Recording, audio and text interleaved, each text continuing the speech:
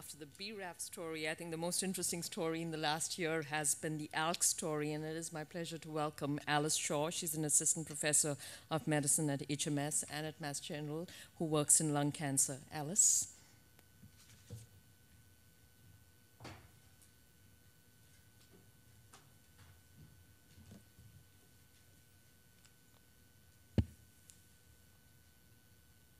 Skip over that. Thank you. Thank you, Nupur. It's a pleasure to be here and to present on behalf of all of the phase 1 crizotinib investigators, the ALK story. As most of you know, ALK and the targeted therapy crizotinib have really been catapulted into prime time, culminating last week in Dr. Eunice Kwok's New England Journal of Medicine publication reporting the activity of crizotinib in ALK patients. So I think now is a good time to think about and review sort of the factors that really contributed to the rapid development of crizotinib in the clinic. And here are 3 factors that I think were the major contributors, and this will serve as a general outline of my talk today. So first is the molecular target itself, that being ALK, and specifically EML4 ALK. ALK is actually a remarkably good target. It's really not expressed in almost any tissues in most patients. And in addition, ALK rearrangements, which we'll talk about, do confer oncogene addiction. The second factor has to do with our ability to screen rapidly patients for the presence of these ALK rearrangements.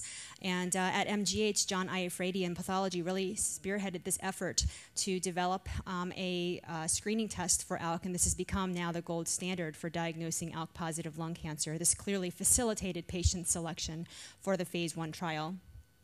And finally, of course, we'll end on the targeted therapy, crizotinib, also known as PF-234-1066, which is a small molecule tyrosine kinase inhibitor targeting both ALK as well as MET.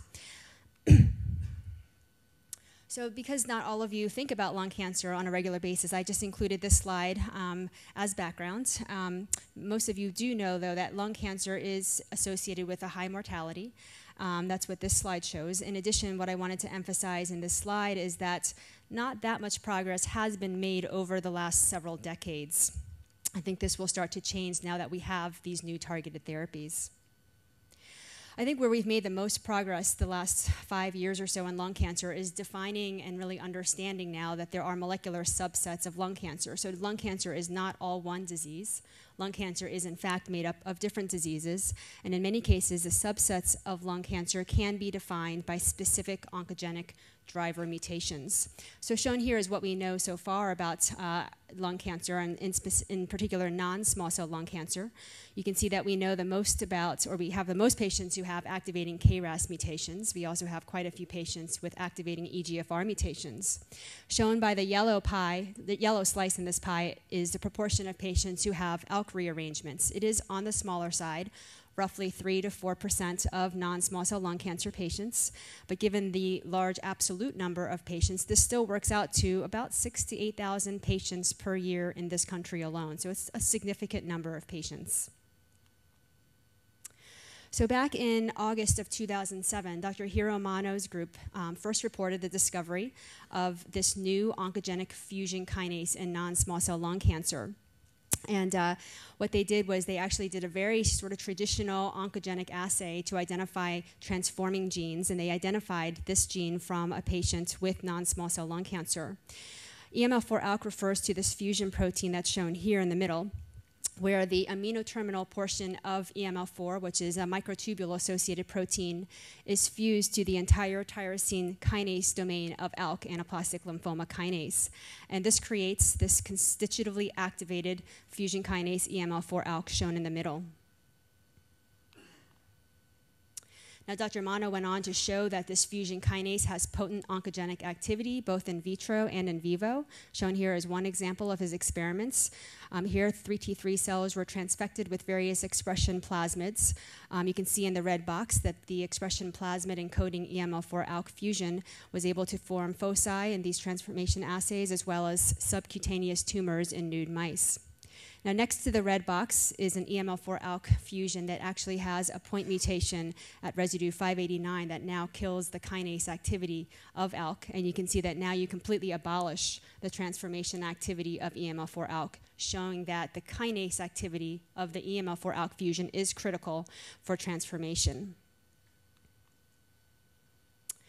Now, Dr. Soda, together with Dr. Mano, went on to generate now a transgenic mouse, and this was to address two important questions. The first is the EML4 ALK fusion sufficient to drive tumor formation? And the second question is, are these EML4 ALK-driven tumors now addicted to ALK signaling? So here he generated a transgenic mouse in which EML4 ALK fusion was driven by a lung epithelial-specific promoter. SPC stands for surfactant protein C. And you can see in panel B that in all of the transgenic animals from the time of birth, there were numerous pulmonary adenocarcinomas. By H&E staining, as shown in panel C, you can see that these were all adenocarcinomas, and shown below is the immunohistochemistry showing expression of ALK in all of these ALK-driven lung cancers. So Dr. Soda went on now to test the activity of a small molecule tyrosine kinase inhibitor of ALK. This is not crizotinib, this is a different drug. And here he took his transgenic animals, divided them into two cohorts. The cohort on the left, panel A, are animals that are treated with vehicle, and you can see over about a 3.5-week time period that these mice do gradually develop tumors. They're shown in these hatched bars, and they're slowly enlarging over this period of time. And panel B are the animals that were treated with the ALK inhibitor. And you can see over the same period of time that these tumors now dramatically regress. And this was confirmed histologically as shown below in C, where the control animals have these large sort of purple-appearing tumors. And in contrast, those animals that were treated with the ALK inhibitor now show much smaller tumors, much less extensive tumor burden. These experiments taken together show you that these ALK-driven tumors really are addicted to ALK signaling and are sensitive to inhibition of ALK.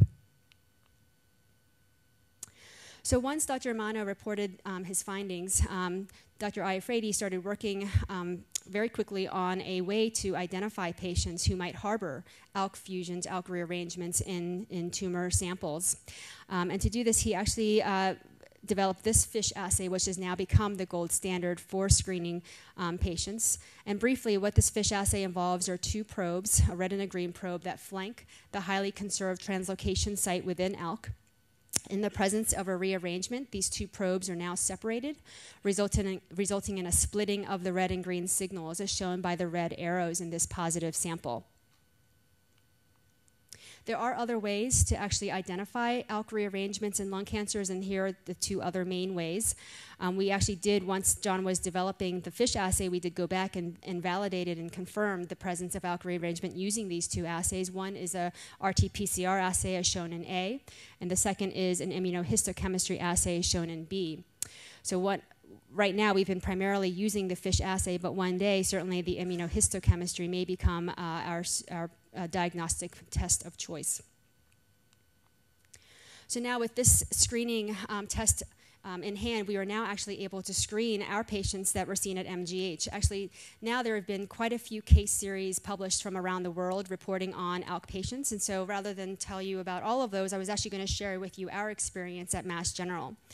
So over about a 2-year period from December 2007 to December 2009, we screened almost 500 patients for the presence of ALK. These were screened through our medical oncology clinic, so these were patients who, the majority of whom did have advanced or metastatic disease.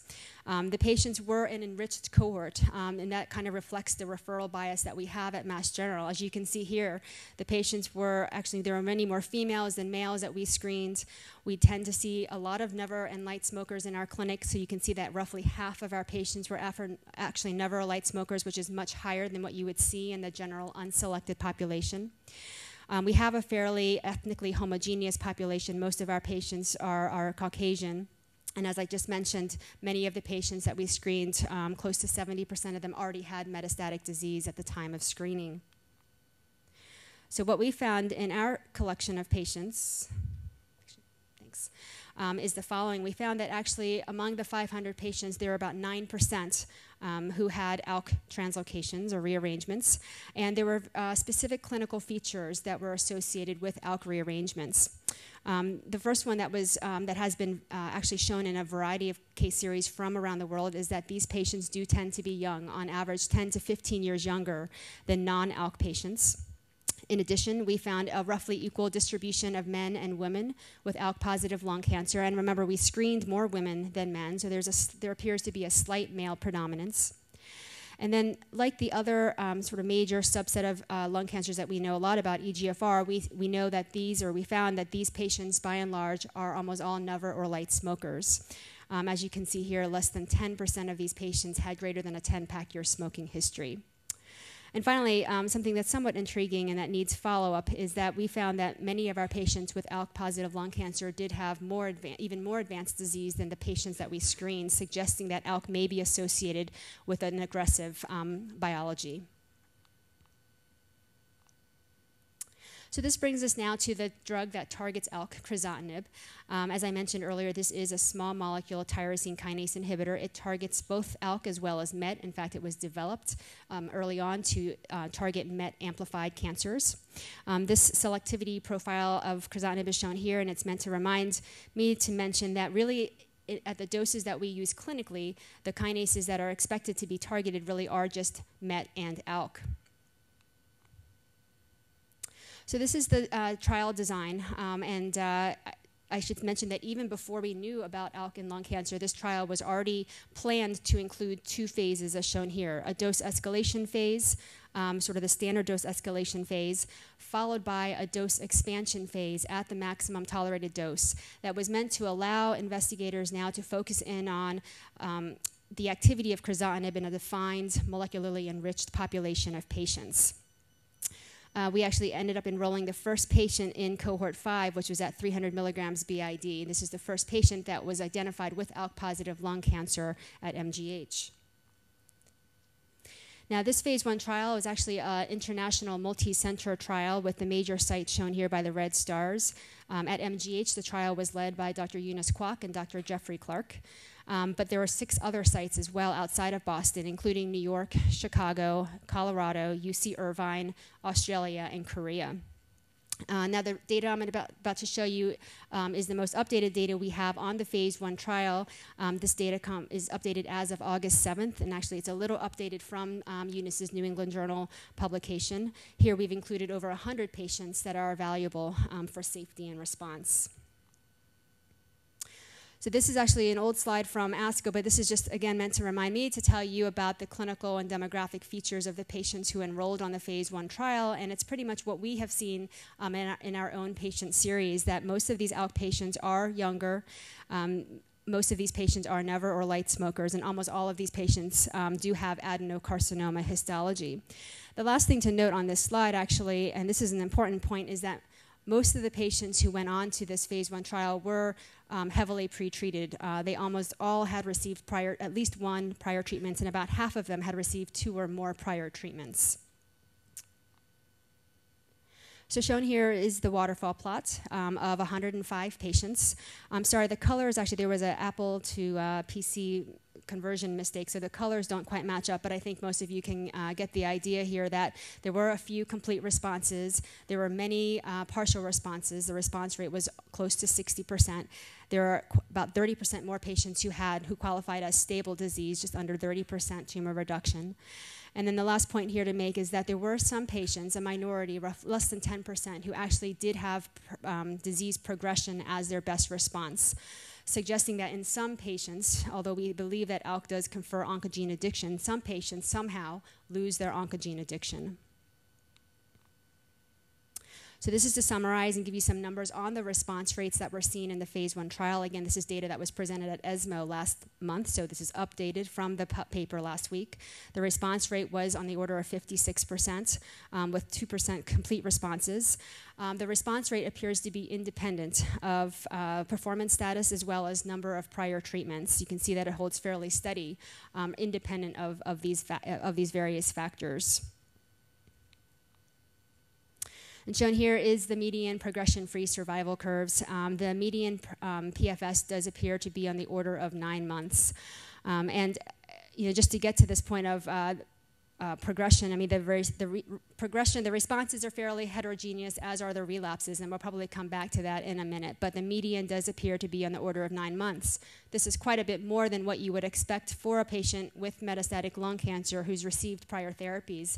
Most single-agent chemotherapies in that setting have a median PFS on the order of a few months. So this is some data that we put together and presented at ASCO this year. This is getting at the question, which is very important, of overall survival, and really, does this tyrosine kinase inhibitor also improve overall survival? For those of us who have treated these patients, we certainly believe they do, but we need the numbers to show this. So this is actually patients that were seen at MGH only, so this is a single institution. This is taking all the patients that we've identified who have ALK in their lung cancers, and about 2/3 of those patients have gone on to the phase 1 trial. So this the red curve here represents all of the ALK patients, the majority of whom have gone on to the phase 1 trial. The pink curve here shows just the subset of ALK patients at MGH who never went on to crizotinib for various reasons. And you can see there's a very clear difference in survival. We're now in the process of putting this data together from all of the phase 1 sites, and we have a preliminary analysis that shows that there will be a significant improvement in overall survival conferred by crizotinib.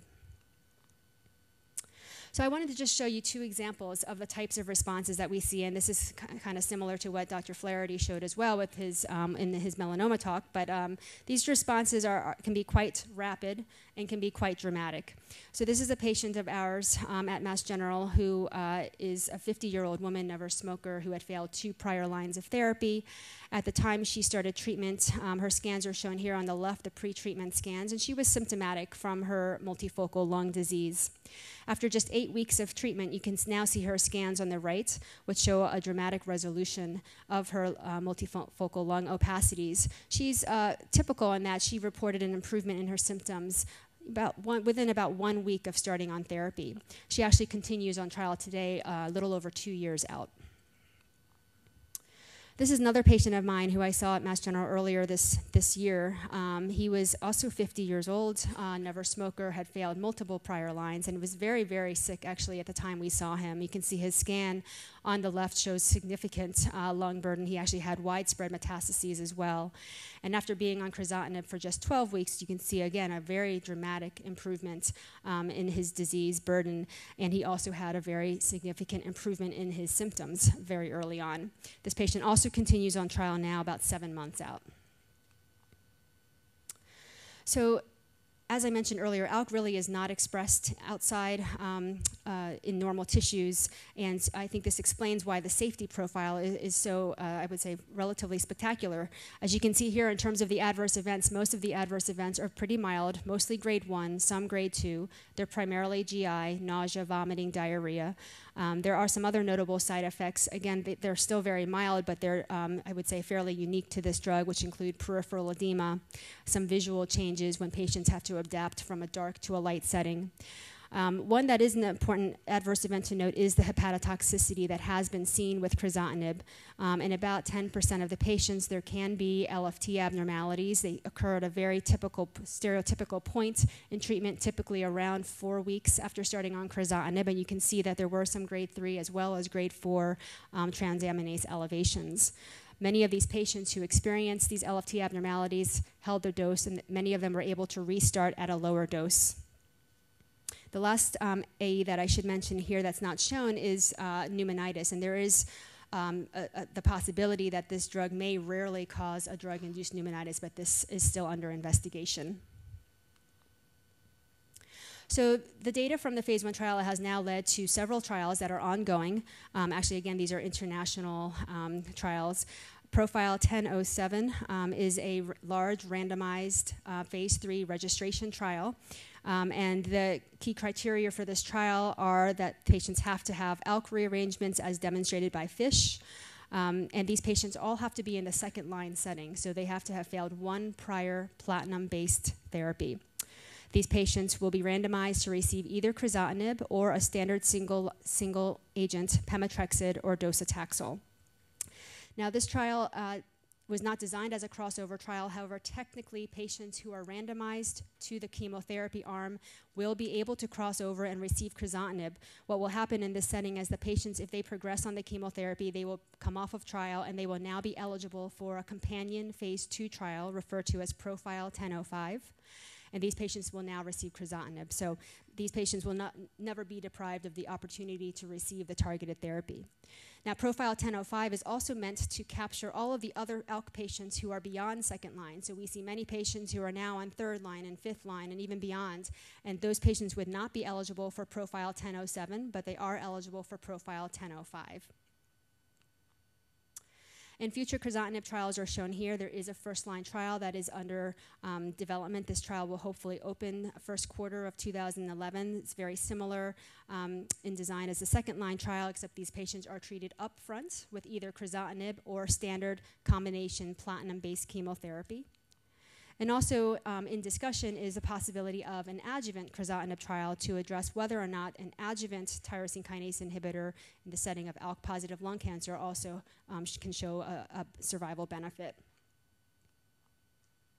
So to summarize, patients with ALK-positive lung cancer respond very well to crizotinib, and this is regardless of the number of prior treatments, the gender, age, and performance status. We've seen that to date, the median PFS is on the order of 9 months, and some patients, as I showed you, can have actually very prolonged benefit. Our longest patient is over 2 years at this point. Crizotinib appears to have a very good safety profile, and I should say that our patients actually generally tolerate this medication extremely well. And certainly these trials, the data from the phase 1 support the notion that crizotinib may become a new standard of care for patients with ALK-positive lung cancer. So this is a timeline that actually Eunice and Pfizer and others have put together, showing you, or at least reminding you of sort of the remarkable time frame in which crizotinib has developed over the last couple years. As you can see that actually the phase 1 trial initiated a full year before ALK was even discovered in lung cancer. It was summer of '06. About a year later was when Dr. Mano reported his findings. And because of the rapid screening that we were able to perform at MGH, we were able to start our very first ALK patient on this trial in December of '07, so just about 4 months after the report of ALK in lung cancer.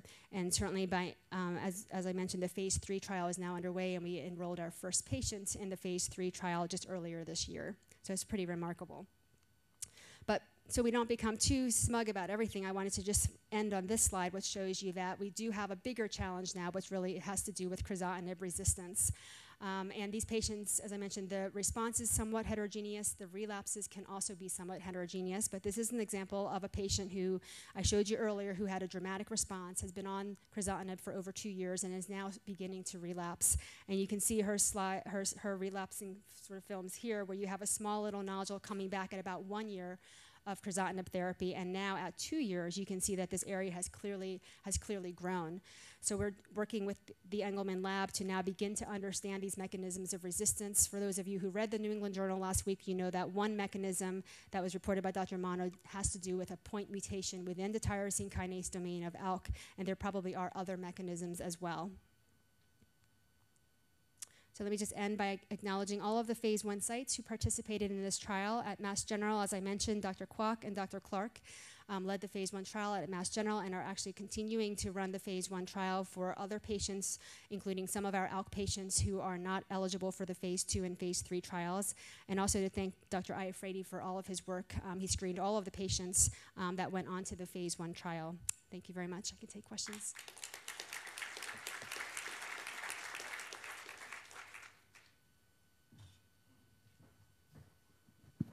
Time for a few questions here. And if people are getting their thoughts together, I'll just ask you one. Sure. Alice, obviously the success of this was based on predetermining, ALK status and genotyping these patients. And this is a lesson we've learned from the EGFR story, which took a long time, and we hadn't enriched the patient population. So how robust is this? I know you're doing most of it in central laboratories right now, but moving forward, you're going to need to have a robust FISH test. And I know we can do it at Mass General, but how reproducible is this so that an ALK inhibitor can be used by everybody going forward? Yeah, so actually, Mace Rothenberg will probably address the question of diagnostics, but I should say that the FISH test can be a little bit finicky, so it's a very valid point. At Mass General, we have a lot of experience with the FISH test. For the phase 3 and phase 2 trials, there is a central lab who is performing the FISH test, and that we've already encountered some issues, potential issues there. So going forward in terms of what the test will be, I would say it's not entirely clear. I showed the immunohistochemistry because I do believe that in the future, immunohistochemistry will probably be technically a more accessible assay for especially local labs to do. So we're waiting for commercially available antibodies that will allow us to have a very robust immunohistochemistry assay. But for now, the current standard is really to use FISH at the central lab. Alice, there's some unexplained clinical characteristics for both EGFR and ALK, and you mentioned the kind of bizarre female to male sex ratio, which seems inverted. There's also the increased prevalence in Asians, and then there's the whole pathology of multifocal disease with some bronchoalveolar differentiation and so on. Are these all tracked differently between ALK and EGFR, or do you have thoughts about what the mechanisms might be there?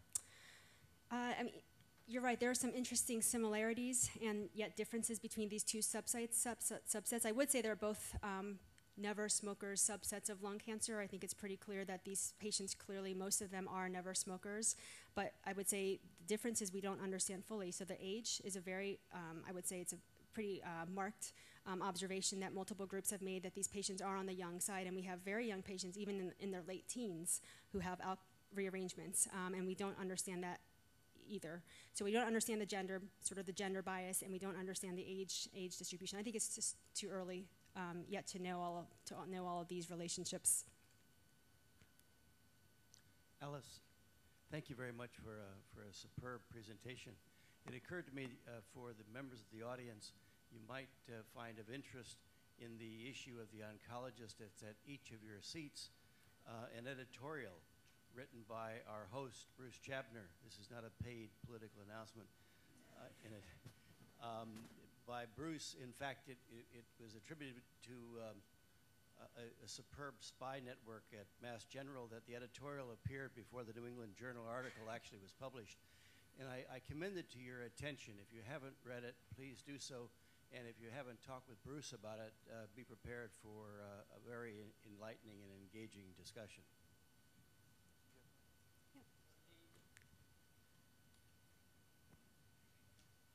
I'm sorry. Hi, Alice. The question is, you made the statement that this disease is predominantly a non-smoker disease, but in the numbers that you showed, it seemed like at least 25% of the patients have either had light smoking histories or heavy smoking histories. So does the heterogeneity of primary response track with a previous history of smoking at all? You know, there haven't been enough significant smokers to really track that, at least I would say in my experience at MGH. But I should say what I call smokers is greater than 10 pack years. Many of those patients were still less than sort of the average smoker you might see, so they might have been 12 pack years or 15 pack years, relatively on the light side. And then also the so-called light smokers were people who might have only smoked for 2 years in college, and they're called light smokers. So if we were able to go back, as we accumulate more patients, we'll go back and look probably by sort of pack. Exception in prostate where there's like a 2% frequency of a translocation to BRAF that was discovered and published in Nature Genetics by Arul Chennaiyan. Those are sort of the things that have emerged so far. Thanks. What have you learned about the MET side of the story? As you know, this was initially thought to be working in the MET amplified, and what have we learned in the MET side in lung cancer in these trials? So, I mean, I would say that the initial reports of MET amplification in lung cancer, I think in reality, the estimates were probably too high initially because we see very, very few cases of MET amplified lung cancers.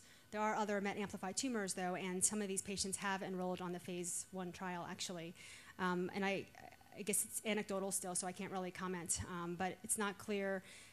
It's not clear yet to me how well it works for MET amplified cancers, and that may be a function of the drug, or it could be a function of the fact that perhaps these tumors aren't as addicted to MET signaling.